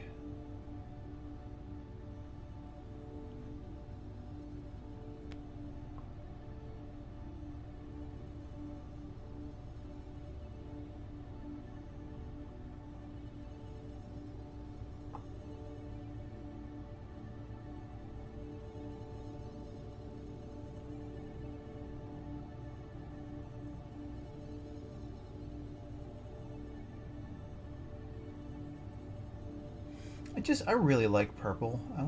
Can I just put that out there? I really like purple.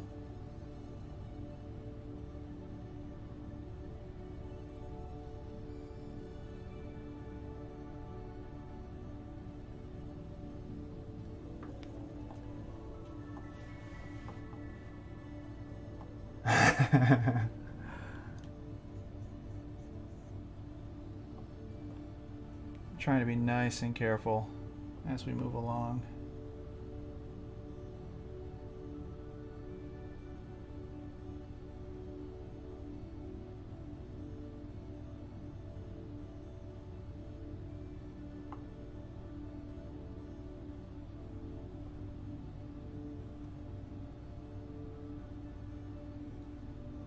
You just gently follow the contours of the robe. You end up with a very, very nice blend. Nice. Okay, so you've got a mix of classes. They just all happen to be arcane casters. They've all dipped into arcane or start arcane, which is really cool. That's probably an awfully versatile group.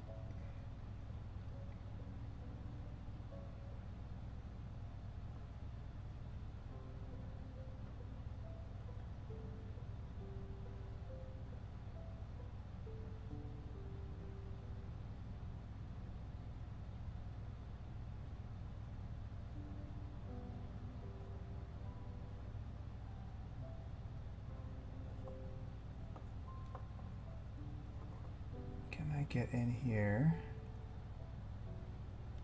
add a little splash that fades to the darker color. Yes, perfect.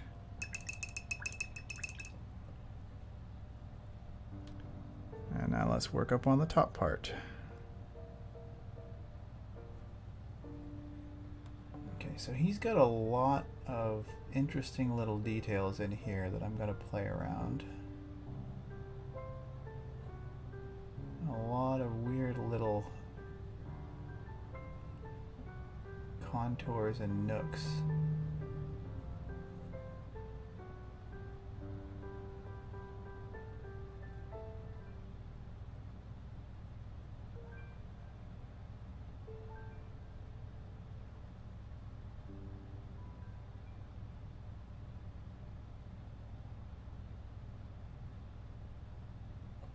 And he's got these weird little suspenders going on.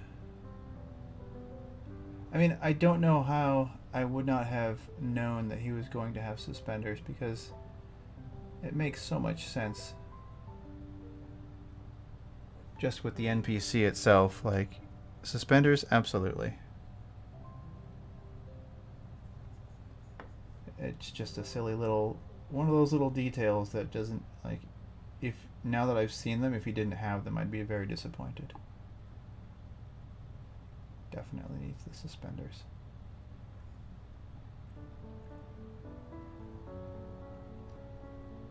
So we're looking for the ridges. And we're just gonna pick out some of these little filigree details I'm painting over, but it's because I'm going to go back and I will hit them with a slightly different color later. So I'm trying to basically get the contours of the robes, the clothing itself.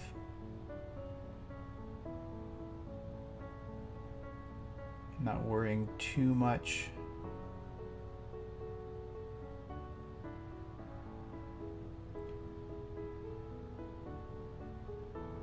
about some of the other bits, because like I say earlier, on some of the other parts we'll go back and we'll hit those. No problem, Louis Bob. Thanks for swinging in. I appreciate the visit. Take care of yourself. Have a lovely weekend.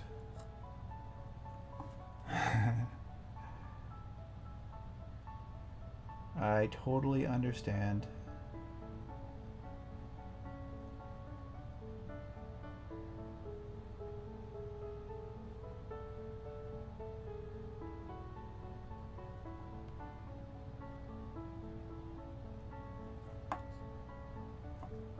Yeah, absolutely. A lot of times at the beginning I'm doing base coats and sort of blocking out where we're going to be moving as far as color and stuff in the future of the mini as we go forward. So popping in at the end, you'll end up seeing a bit more detail work, which I imagine can be more interesting because you start seeing what's closer to the finished product.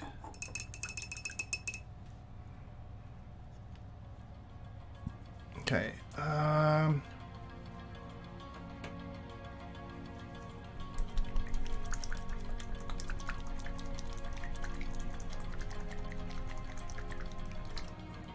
So I'm going to use this. This is Orc Blood.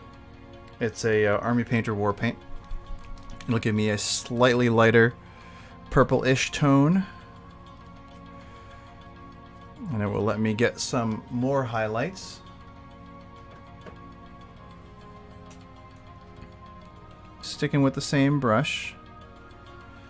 Make sure our paint is nice and thin. Thank you. Thank you, maybe.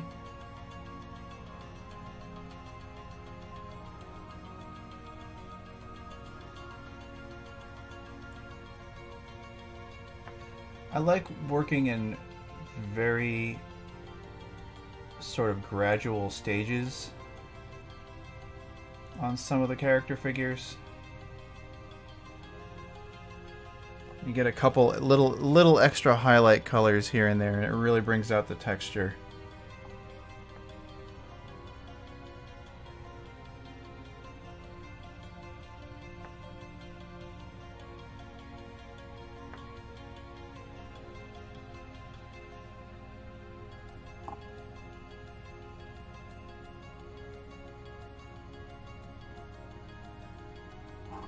sometimes it's tricky because you want the purple to really show. But if you go too crazy, you end up going to pink too quickly.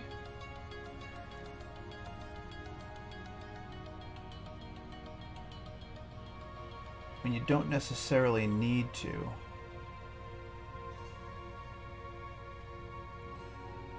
Occasionally highlighting darker colors is trickier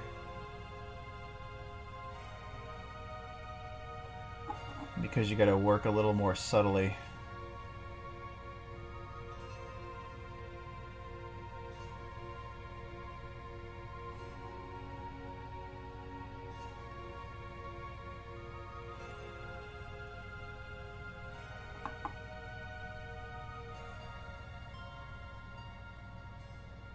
But again, I think, and Pumat Prime I mentioned it. It's a exercise in patience, as well as keeping your hands steady. You sort of just kind of have to understand how things work.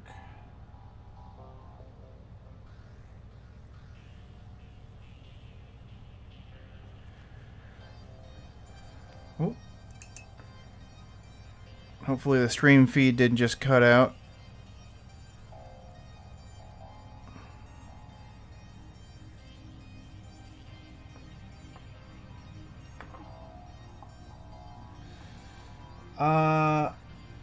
A while.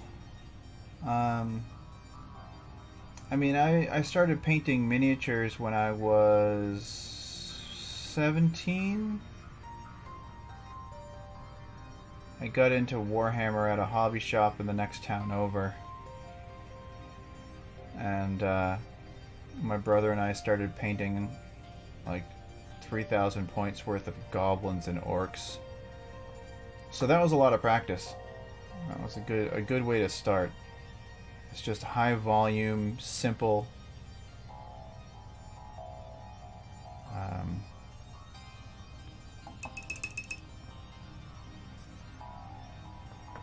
So yeah, like 28 years, I guess.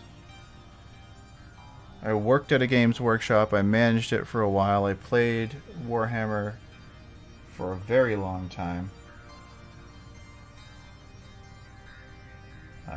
Did a lot of painting contests. Did a lot of miniatures. Again, it's one of those things. It was high volume. I got to the point where I was, you know, doing a lot of them for the display cases at work. But I mean, the nice part about that is I could show people what I was doing because I could paint them in the shop and kind of help instruct some of the newer people to the hobby. And we'd sit and we'd hang out, sort of chat about what was going on, what their favorite armies were, the best games they had, about the worst games they had, how they learned from it. And I had kids. I had every stripe. It was great. I had some jocks. I had some band kids. I had some nerdy guys. Like, we were sort of clique agnostic. It was nice. Oh, 5-minute warning. I guess I've been kind of zoning. I do intend to watch it this evening. Thank you for the warning. Looks like I might still be working on Pumat on Tuesday. I'm not going to complain. I enjoy the figures.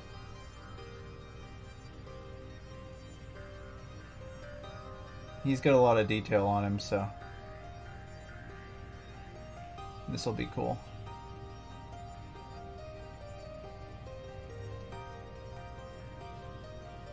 I mean, we are very nearly finished with him anyway. Got a little bit too much on the brush. Let me get this ridge right here.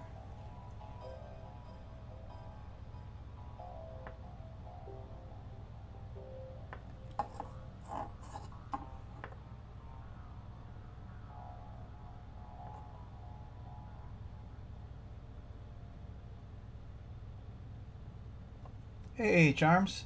How's it going? Caught me in the last 5 minutes. Playing with some subtle purple shading on this guy.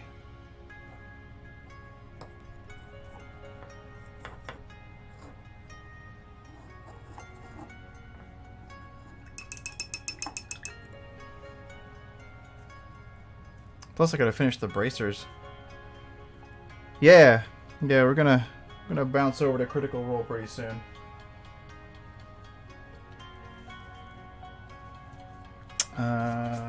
But while I'm waiting on that,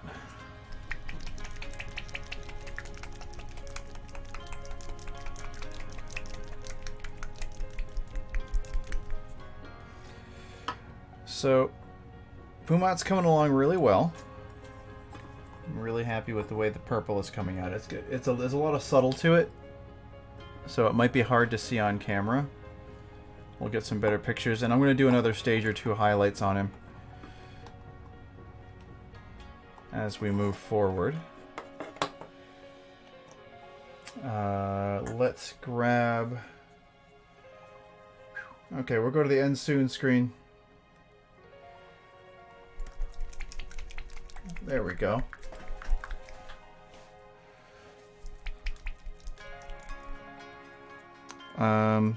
Yeah, I don't know. I mean, I'm going to bounce over to the Critical Role stream. So I don't know if any of you guys are coming with. But we're going to finish up Jester's base here with the proper color border.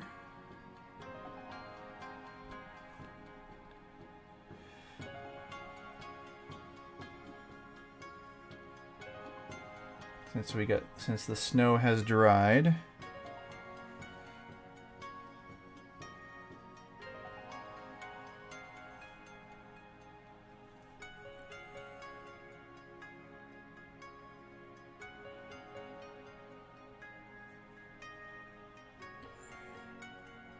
Finish this up. Cool. All right, everybody. Thank you very much for coming by this evening. I greatly appreciate it. Thanks to the new friends and thanks to the new follows. We will hope to see you guys on Tuesday next week if you are available. Jester's got her snow base done.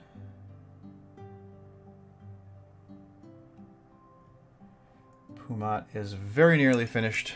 Got a little bit more work to do on him. And we'll start on something interesting on Tuesday. Have a lovely evening, everybody. Take care of yourself. Have a great weekend. We'll see you next time.